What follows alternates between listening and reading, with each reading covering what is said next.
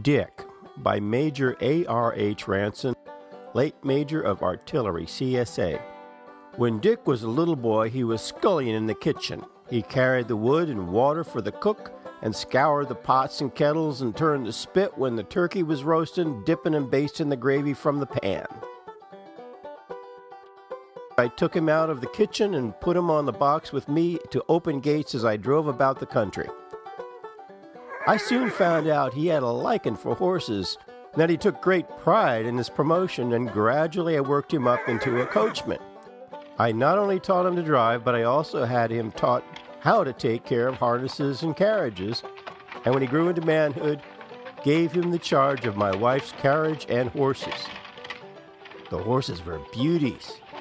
The carriage and harness were new and bright, and Dick showed his pride in them by keeping everything in order, and never turned out without seeing that everything was bright and would shine and glitter in the sun. But the glories of that time were passing away from Dick. When the war came, the carriage rested in the carriage house, the horses were taken by the Yankees, and Dick became a servant in the Army of the South. A gentleman's gentleman, as he called himself. He was captured twice with me by Union forces, and each time refused the freedom which his capture gave him. Once, I discharged him for being drunk. Think! Discharging a slave! It was at Chattanooga, and Dick hung around headquarters for several days and was very unhappy. Finally, he came to me with a Bible in his hand and said, "I want to swear on this that if you will take me back, I will not drink a drop during the war." He took the oath and kept it faithfully to the end at Appomattox. When I was captured at Rich Mountain, I was ill and was sent to the Federal Hospital, an immense tent. I had not fully recovered when we evacuated our position, and wandering about the mountains in the rain for 2 days and 2 nights without food had brought on a relapse. And besides enduring the exposure, we had forded the river 9 times in the vain effort to avoid the large bodies of the enemy's troops. The sand got into my boots, and when my socks were taken off, the skin came off with them. I was a pitiable object. Dick stuck to me. He was free now to go where he pleased, but he never left me. He was by my cot all day, kept off the flies from my raw and skinless feet, and did what he could to alleviate my sufferings. At night he crept under my cot and took his only rest on the bare ground. When I was well enough to go north of Colonel Pegram, I asked Dick what he was going to do now that he was free. He said that he would go with me. When I told him that was impossible, he said, "Well, if I can't go with you, I will go back to Miss Lizzie, my wife." When he was leaving, I gave him $200 in Virginia Valley banknotes. It was before the days of Confederate money. And he walked 263 miles by way of Stanton, 150, and down the valley 113 to my home in the valley, and gave my wife $196 of the money. When I was exchanged, Dick joined me and remained with me to the end. He followed me onto the field at the Battle of Murfreesboro against orders, and when I remonstrated, he said, "Who's going to carry you off when you're killed?" The shells were skipping over the ground and bursting about us in a lively way, and I was thinking that I was risking 2 horses. At last, I came upon a little drummer boy, shot through the body, and put him up in front on Dick's horse and sent him to the hospital, and thus got rid of Dick. Dick never forgot me. The other officers had servants, hired ones, but with them it was out of sight, out of mind. They came generally when they were called, and not always then.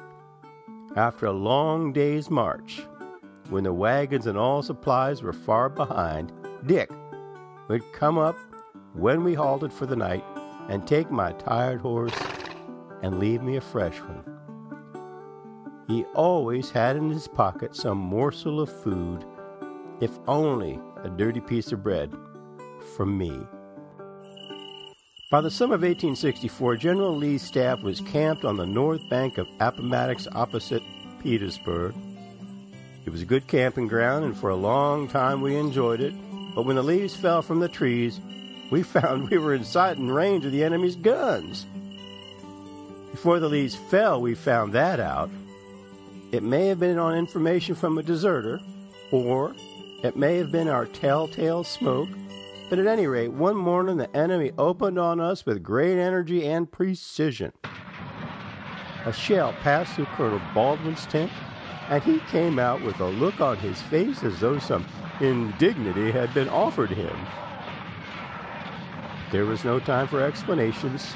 The tents of the medical department were on fire, and there could be no doubt as to the source from which had come the rain of shot and shell which poured in on us, and we lost no time in gaining a position of safety behind some projecting rocks.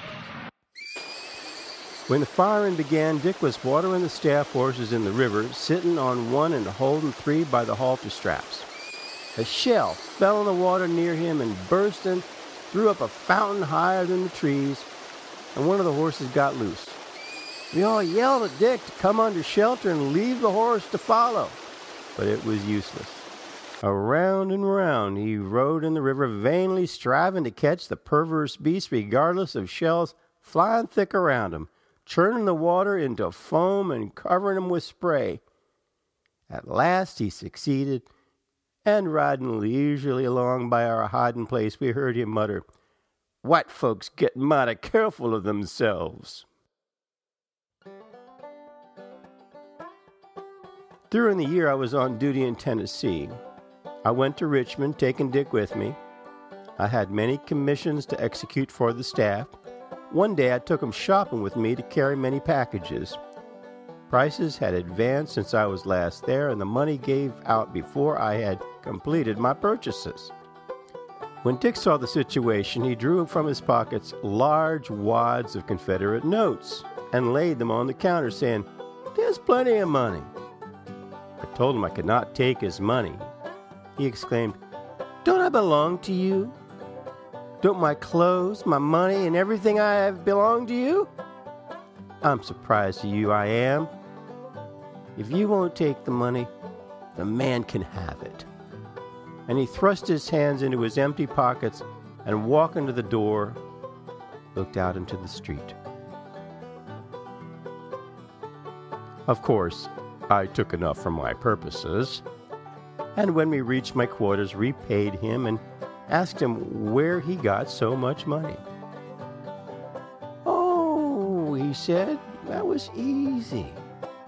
When last in Richmond, he had sold his watch for $200. It did not run for 2 years for him, but he thought perhaps it might run for somebody else. Who bought it was a fool," he said, but thought he was smart. When he got back to the army, Dick invested money in eatables. When the army was on the march, he visited all the farmhouses along the road and bought anything they had in the shape of food: apples, potatoes, cabbage, chickens, eggs. When the column halted, he set up shop by our wagon, and the hungry men bought him out at any price he would ask. Once he said he bought a barrel of apples for $5 and retailed it out at more than $100 profit.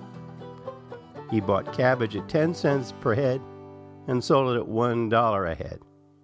Every day on the march he did this until he was known in the army as a capitalist with thousands of dollars. He was a very ordinary-looking man, short, thick-set, strong as an ox, black with short, kinky wool, receding forehead, very small eyes, and a nose so turned up that the nostrils looked like the muzzle of a double-barreled gun. He had one tooth out front, and when he grinned and his red tongue was thrust into the vacant space of the missing tooth, he was a sight to behold. A habitual frown wrinkled up his forehead and gave him a forbidding look. But when he smiled, his face lighted up in a wonderful way. Take him altogether, Dick was certainly no beauty, but beneath his ugliness there was a faithful heart which redeemed him in the eyes of those who knew him. I, for one, never saw his ugliness unless someone reminded me of it. Besides being a trader, Dick was a horse doctor with a large and lucrative practice. He cured scratches at $10 a head for soldiers and up to $50 for a general. Once when I was absent from the army, Dick was up for stealing. He defended himself, making, I was told, a very effective speech. He said, I don't steal, I don't. I have no cause to steal.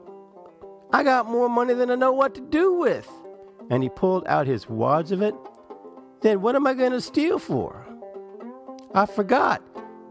There's one thing I will steal for. My master's horse. And if the quartermaster won't give me the feed, then he got to look out. I'm going to steal it, sure. And I'll tell him so to his face. The quartermaster was on the court.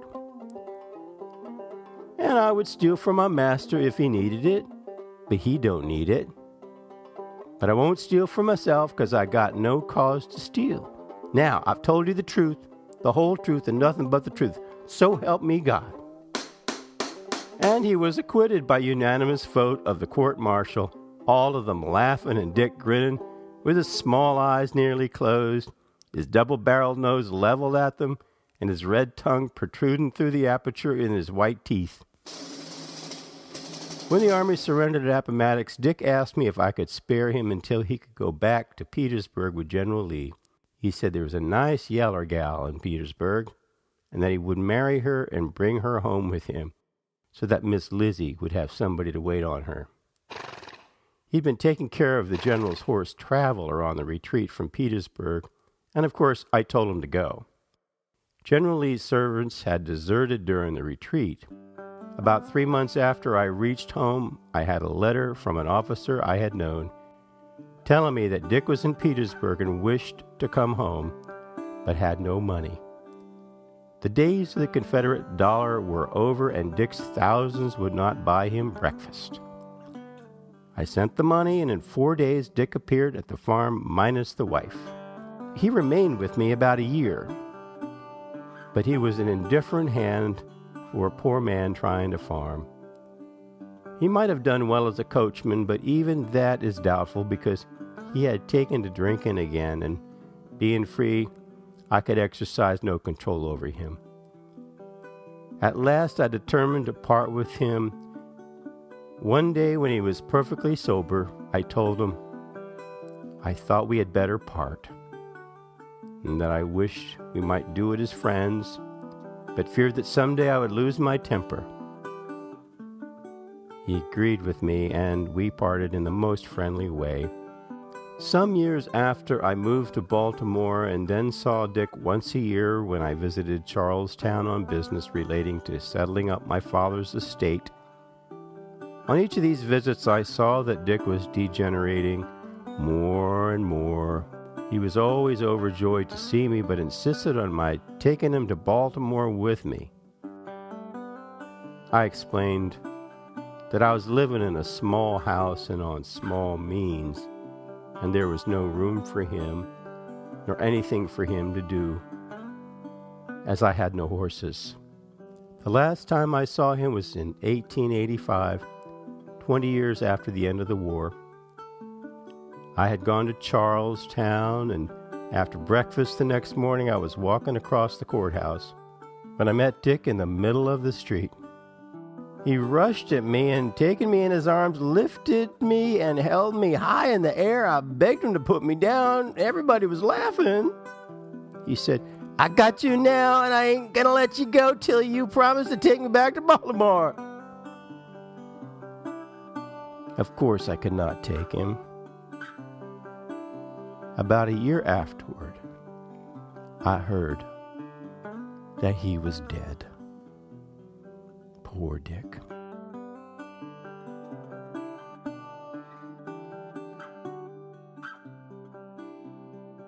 Today in 2014, in the Jefferson County Courthouse deed room, where all the original record books are, There is only one man listed as being black who died in the period from 1885 to 1889 inclusive.